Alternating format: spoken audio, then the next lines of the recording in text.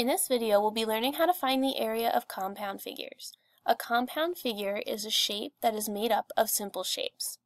For example, this yellow figure is compound because it can be broken up into three rectangles: rectangle 1, rectangle 2, and rectangle 3.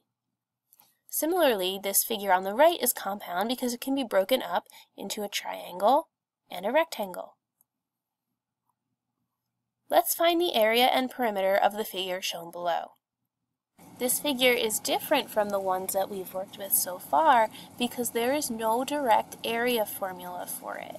Instead, we have to use a different strategy in order to determine how many square units can fit inside of this irregular shape.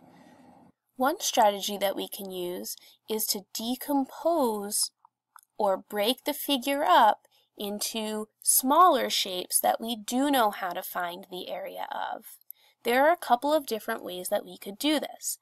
For example, we could make 2 vertical cuts and get 3 rectangles. We could also make 2 horizontal cuts instead and get 3 rectangles. It does not matter how you choose to decompose or cut up your figure as long as you're able to find the area of each shape that you cut it up into. I'm going to decompose the figure into 3 rectangles by using 2 vertical cuts. So I'm going to draw them into the shape. And then to stay organized, I'm going to label each of the 3 shapes that I've decomposed my figure into with a number. So I'm going to call the first rectangle rectangle 1, and I'll highlight its area just so that you can see. I'm going to call the middle rectangle rectangle 2, and I'll highlight its area in blue.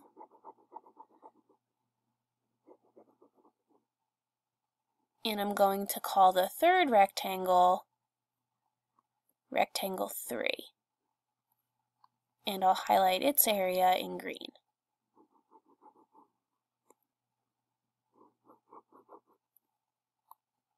So now, to find the total area of our figure, all we have to do is find the area of each individual rectangle and then add them up.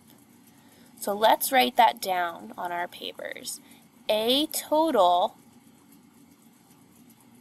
is equal to the area of rectangle 1, A1, plus the area of rectangle 2, A2, plus the area of rectangle 3. Since these are all rectangles, I can use either length times width or base times height to find each of their areas. I'm going to use the length times width version of the formula. So to find the area of rectangle 1, I'll need the length of rectangle 1 times the width of rectangle 1. To find the area of rectangle 2, I'm going to need the length of rectangle 2 times the width of rectangle 2. And to find the area of rectangle 3, I'm going to need the length of rectangle 3 times the width of rectangle 3. Okay, let's substitute into our formula. Rectangle 1. The length of rectangle 1, I don't see it over here, but I can look to the opposite side to figure out how long it is. This is going to be 4 centimeters long, and I got that length from looking across the opposite side.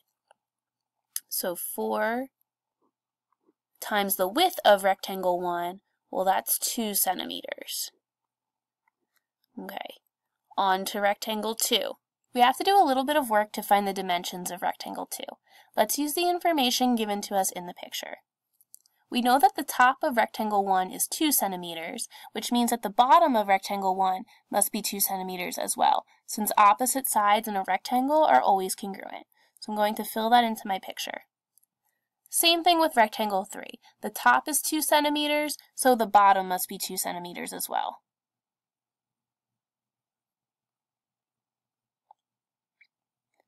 We also know that the entire bottom of the figure is 8 centimeters long, so we can use that information to figure out how long rectangle 2 is.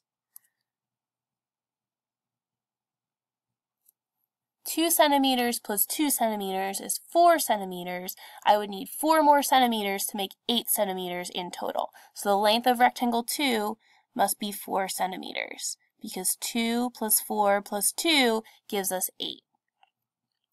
Now for the width of rectangle 2, we would look across at the left side of rectangle 1, that's 4 centimeters.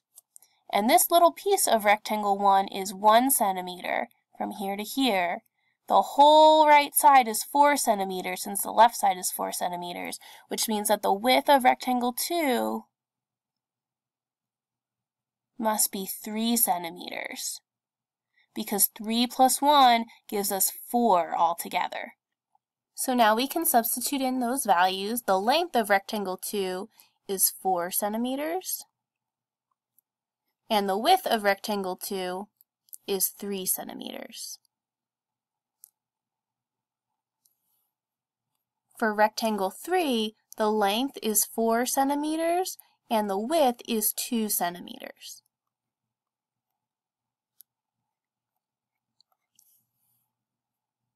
Okay, so for rectangle 1, length times width, the area is 8 square centimeters. Plus, for rectangle 2, length times width, 4 times 3 is 12 square centimeters. Plus, for rectangle 3, length times width, 4 times 2 is 8 square centimeters. So our total area for the compound figure is 8 plus 12 plus 8 square centimeters, which gives us 28 square centimeters in total. So the total area is 28 square centimeters. Now let's find the perimeter. Remember that perimeter is the total distance around a figure. Make sure to include all of the sides as you go around in your calculation. I'm going to mark mine to make sure that I don't miss any. So perimeter is equal to 4 centimeters plus 2 centimeters plus 1 centimeter plus 4 centimeters, since the opposite side is 4 centimeters, plus 1 centimeter plus 2 centimeters plus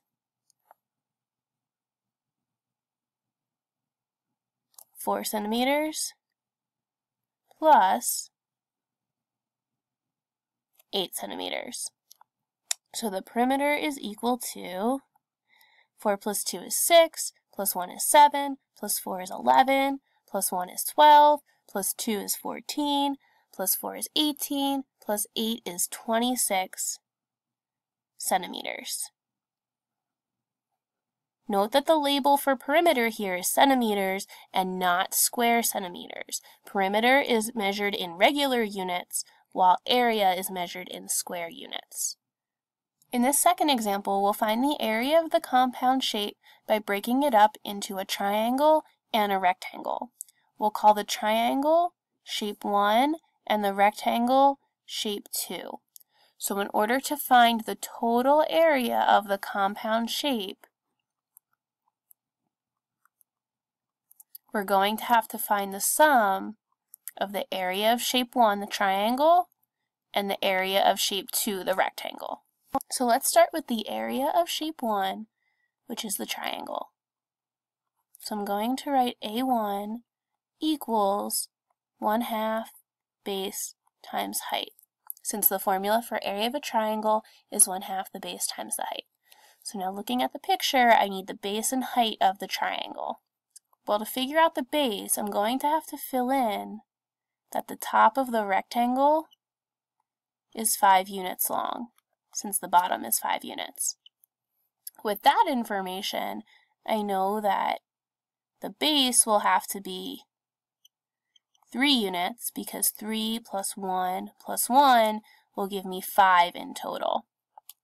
Now for the height, I'm going to have to fill in the right side of the rectangle.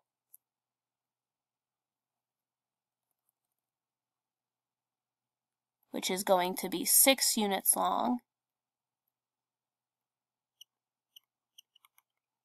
And since this whole distance from top to bottom is 9 units, I know that the height of the triangle must be 3 units long, because 3 plus 6 makes 9. So we can substitute in 3 for the base and 3 for the height. And then this is equivalent to 1/2 times 9.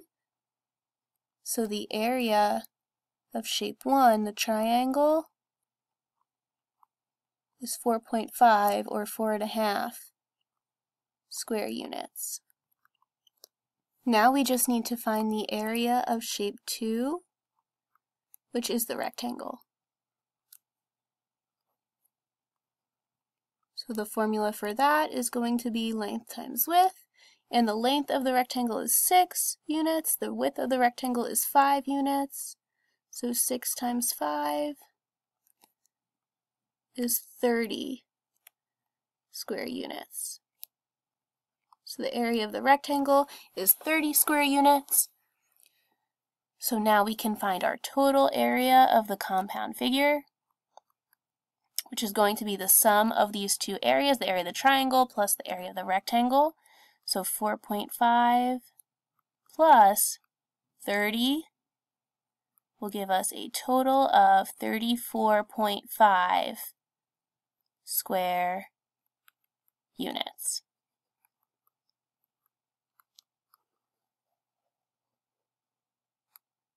Here's a quick summary of what we've learned in this video. A compound figure is a figure that is composed or made up of simple shapes. One strategy for finding the area of a compound figure is decomposing it or breaking it up into simple shapes and finding the sum of those areas. Finally, remember to keep your work organized so that somebody can follow along with what you did by looking at your paper. That's all for this video. Keep up the great work!